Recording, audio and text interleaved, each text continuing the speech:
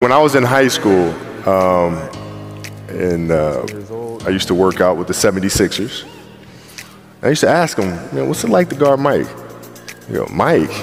You mean Black Jesus? I'm like, what the fuck? Black who? Oh, we call him Black Jesus. Or you can call him Black Cat. I'm like, I'm gonna call him fucking Mike. That's his fucking name. So the level of fear that he inspired in others was insane. Wow. And I would tell him, I said, when I face him, we're gonna go at it. He says, oh, you don't wanna do that. I'm like, what? Man, you don't know me, man.